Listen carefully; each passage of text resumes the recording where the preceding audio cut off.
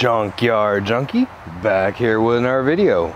Today we're going to be working on the infamous Fuse 27.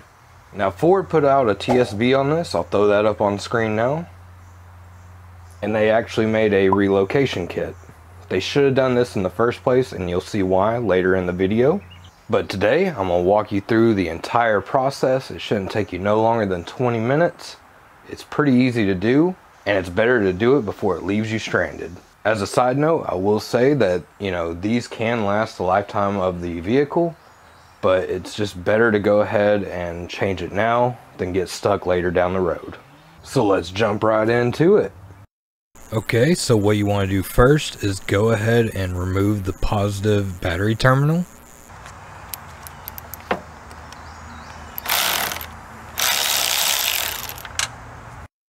So go ahead and wiggle it off just like that, and don't let it touch any bare metal. Okay, so coming in here, if we look up here, you can actually see where every one of them is. We want fuse number 27, which is our fuel pump. And right there, the yellow one is our fuel pump fuse. Now we're going to relocate that right over here beside this pink one. It'll go right there instead. It'll be this J-case fuse instead of one of these little micro fuses. First thing we got to do though is take this off. Okay, so all you're going to need is a 10mm, and you can zip it right off. I'll just pull these right off, tuck them out of the way. Okay, so once you get those removed, you got 4 clips. You got one right here, one right there, and you're going to have 2 on the back. And there's a good shot of those. But before we do that, if you look at this main connector going across the front of the box, it kind of gets in our way. If you look down there, you can see that little white thing.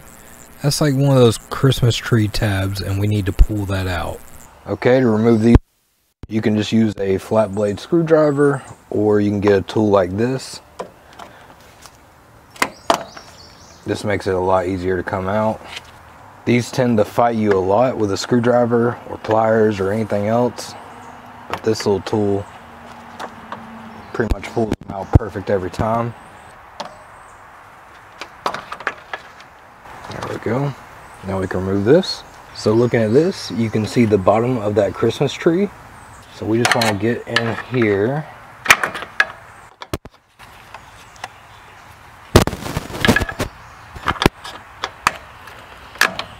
Pop it out just like that. Now this is free. There's the hole it went into right there. Once you lift up, don't let go.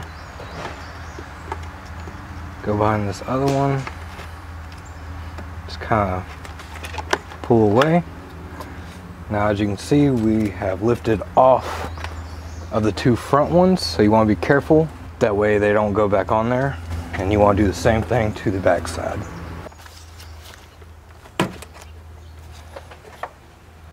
That's 3.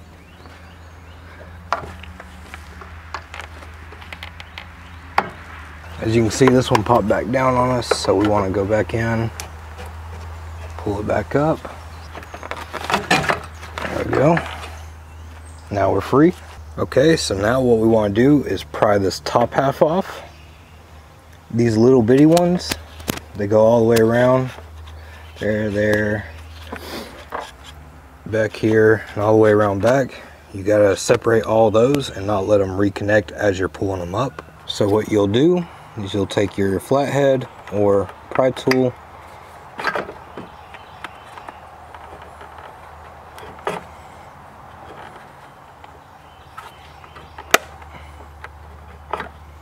as you can see, it's separated, so that's what we want to do all the way around, but be careful not to let these go back in. So we've got it almost all the way undone on the back, but you want to keep pressure back there so it doesn't pop out. Okay, so now that we opened it, we're going to have to cut this tape off right here to give us a little bit more room. Okay, so in total you have 1, 2, 3, 4. I believe that one had one, maybe not, because it's right there. So 5, and you have 6 7, 8, 9, and 10. Okay, so what you want to do is there's going to be tape on both sides. You just want to cut that. Don't cut the wire.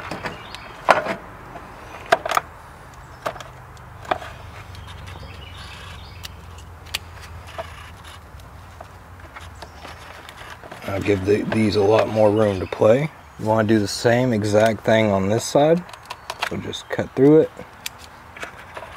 peel it back, and give this all the room it needs. So now that you've done all that, you should be able to lift it up where you can see all these wires. And there's something to take note of right here. Give me 1 second. Okay, so looking in here, if we look, this first row of wires that go to the J-case fuses are a lot thicker. And then the ones behind it going to the mini fuses are a lot smaller, except for the one that goes to the fuel pump. So it's like Ford knew that they should have put this in one of the J-case fuses instead, and then chose not to. I don't know if that's the case, but I mean, to me it seems apparent. But we want that blue and red one right back there, and you can also count it. So it's going to be the second one from the bottom. So you got the red and yellow, and then you have our blue and red that we need. So here's the actual Ford relocation kit, so you can get those numbers, screenshot it if you need it. And we're going to go ahead and open it up, and I'll show you what's inside.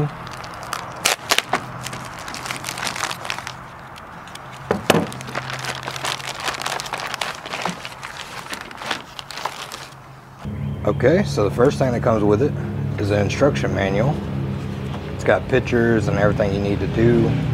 Should make it really easy, but you're following this video, so you won't need this. You'll get 2 stickers, one for your owner's manual and one for your fuse box. That way you know where it's at, and if anybody buys it after you, they'll know. You get 2 heat shrink tubing. You get a already put together connector to just splice right into our blue and red, and they give you a J-case fuse.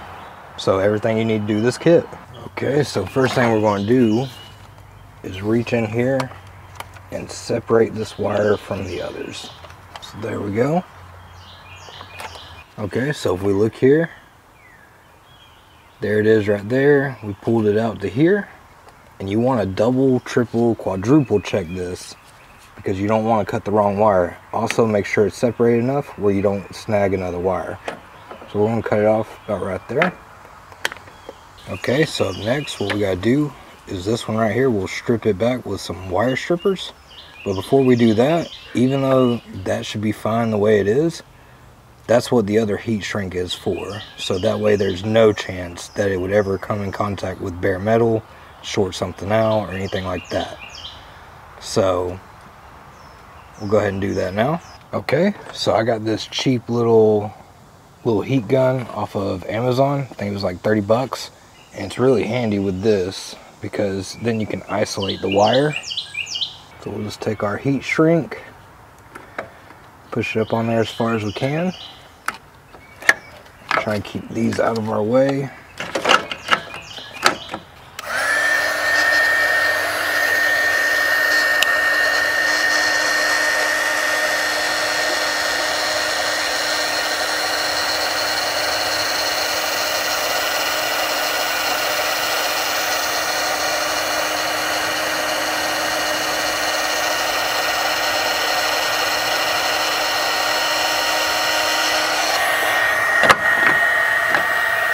Go.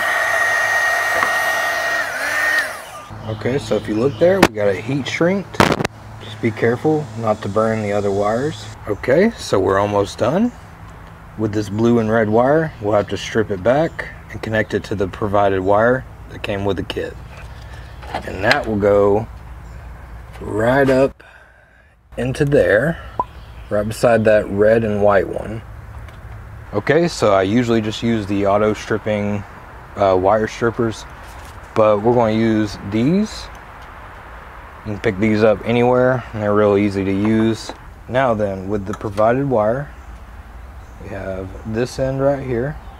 If you want to know this side that has the copper and everything, will be facing the front of the engine. So it'll go in there just like that. So you want to take it, put it in there just like that. Other side, they have it pre-stripped. Just pull that off.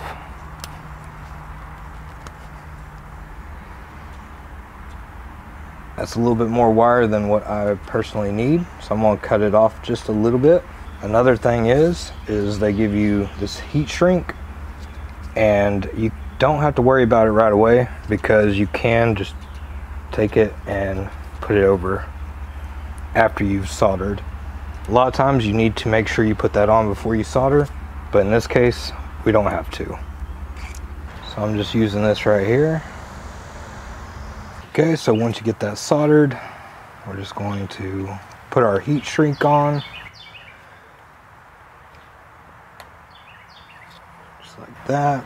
Okay, so we'll just take our heat gun.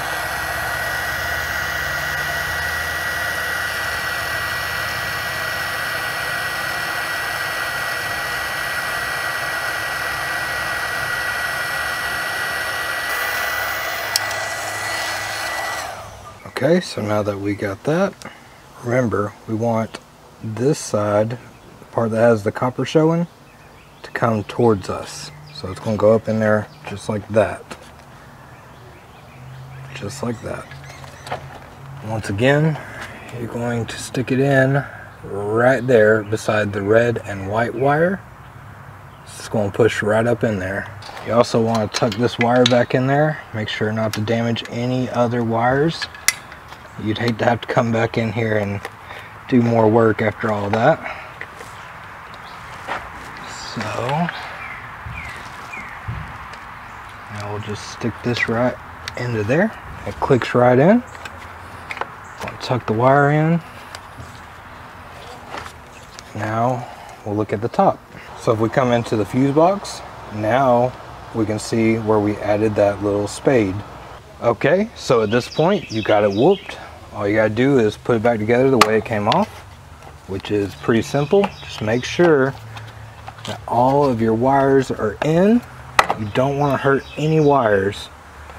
And you just line it back up. So see here, I had a wire try to come through. Take your time, make sure none of that happens.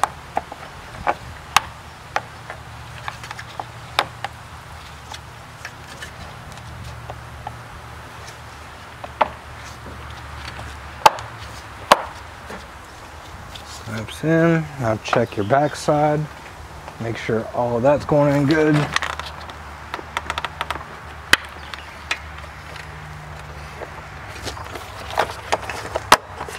Okay, we have all of the main clips back in. Now we just gotta get these 4.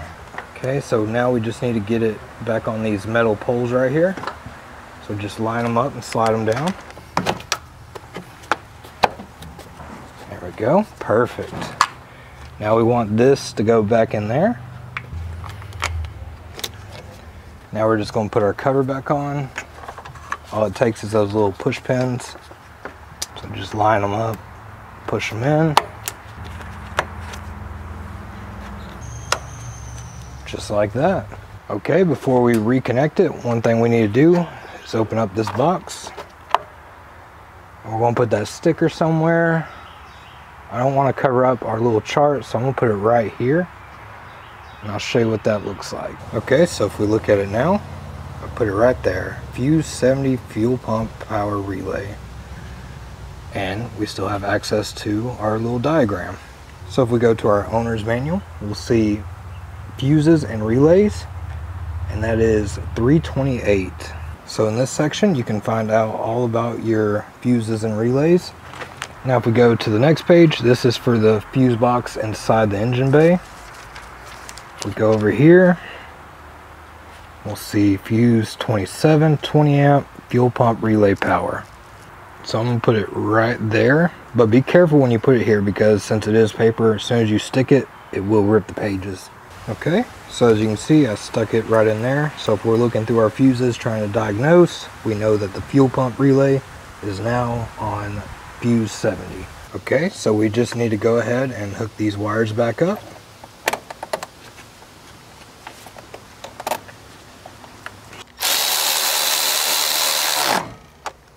Perfect. We want to go ahead and stick our new J-case fuse in there. So all we got to do is take our new one right here. We'll just stick it right in there. And there you go. Also, one final precaution you can take is to go ahead and take the fuse out. That way, even if that wire did touch anything, it wouldn't go nowhere. Now all we need to do is hook our power wire back up.